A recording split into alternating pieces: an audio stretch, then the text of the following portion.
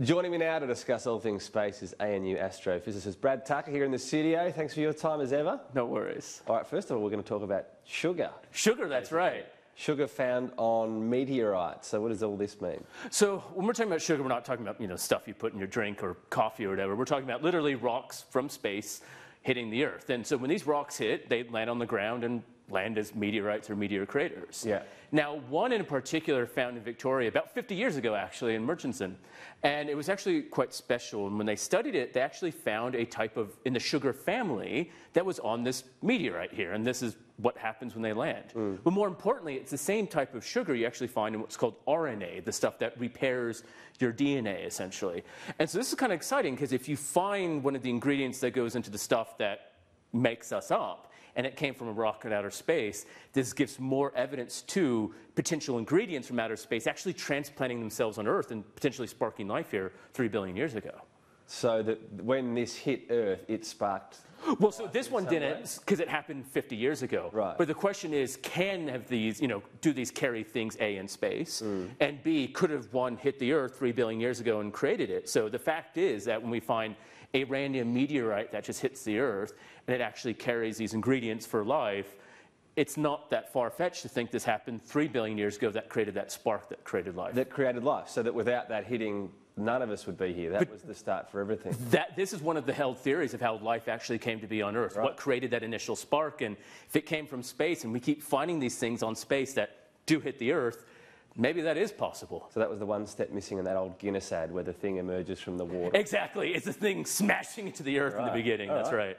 That is interesting.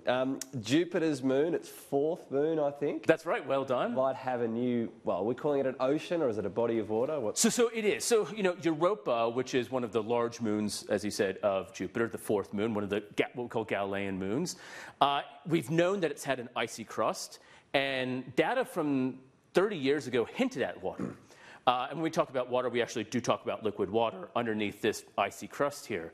But a recent observation from the Hubble Space Telescope essentially stared at Europa for 2 years straight. And what they saw was in the cracks of Europa, so you can kind of see these are like ice cracks in it, that they actually saw plumes of water, something about on order of about 5,000 liters per second spilling out. So kind of like a crack like we have in Antarctica, and a whole bunch of water then got shot out of this and plumed into space. Right. And so this might be kind of There's just water floating through space. Yeah, pretty much. There's essentially, it's like a geyser erupted, and now there's just a giant ocean, not quite, but enough to fill about 100 Olympic swimming pools worth of water shotting out. And so we get excited by Europa, because if there really is a huge ocean of water underneath this crust, think of Antarctica, the possibilities of life existing on this place right now are exciting. And the fact is, it kind of resembles what we think Earth would have been like 3 billion years ago. Again, that condition for life being created. So on Earth, our oceans are tidal because of our moon. Does that mean on a moon there's no tides in oceans? Aha, there can be because of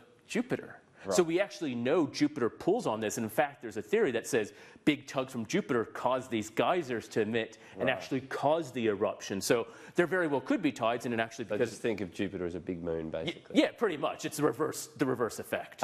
Now, finally, NASA is testing an underwater rover in Antarctica. Yep. Now, this could be sent to Europa in the future, this same moon. Yep. I'm worried about this Vice story. Is it a bit sensational? It just says it could be used to search for aliens on Jupiter's moon. Well, look, yeah, it is. And ultimately, the question of Europa is there life underneath the water, right? That's why people care about Europa. This is the actual size? Yeah, it's not this very big. And so the idea is it's this underwater crawler. So how do you get beneath an ice sheet that is a kilometer or two deep? That's a big question, right? Because the entire, and unlike Earth, where it's just Antarctica or the Arctic, Europa the entire moon is enveloped in this. So they've been testing these things in Antarctica because it's the most Europa-like, to see can this crawler, this robot, get underneath the surface and then kind of crawl in the ocean, so to speak. But how does it get through 2 kilometers of ice? So one of the things we think about is that you can actually attach a drill that will actually, a heated drill that actually melt the ice, essentially like a core, and then if you can get deep enough, it can suction itself to the ice and search for it, because ultimately, if there's life, it's in the oceans underneath the crust, and that's why we care about it. Okay. And so, Europa is going to be a big target, and it's great to see. So they had to partner with the Australian Antarctic Division to actually get their equipment to Antarctica, and So the story that Vice had, just saying, "Oh, search for aliens," it led me to one tangent. I don't think I've asked you this before. When did this common perception of an alien with a sort of a big head and a soft body, when did that really take off? So this is great because I love this question because aliens don't exist in our culture before the 1880s. It just doesn't exist. And it's actually because of a combination of Orson Welles' book War of the Worlds and our knowledge of it that it quickly develops. And so all of it just comes from sci-fi of kind of this idea of developing into a green body with weird head and that sort of stuff. It's actually because we're just projecting ourselves. You know, there's no reason you couldn't find alien elephants. It's just as likely to find alien elephants as alien you or I. Well, they've always got two legs, two arms. That's right. They're kind of... the development's sort of like an amazingly massive brain because they've been able to come through and find us out of nowhere. That's right, because obviously we project ourselves onto it. And but a useless sort of body often. Yeah, because I think it's really this projection that we think if it's us, it will be using its brain more and brain power because we perceive that as power. That's kind of how we rule over all the more dangerous. Exactly. And in fact, if you notice in alien culture, when we go to their home, they're peaceful. When they come to us, they're always violent, which is, again, it's a projection of ourselves. Because we're such nice people that never have arguments. Exactly, that's right. So it's a really interesting thing, but when we talk about Europa, it's just as likely there could be fish, and that's the kind of alien life that we're thinking about. Life literally on a moon. And, you know, in a decade, we could be seeing this thing on Europa, searching for this water world. Fish, there you go. Brad Tucker, thank you. Thanks.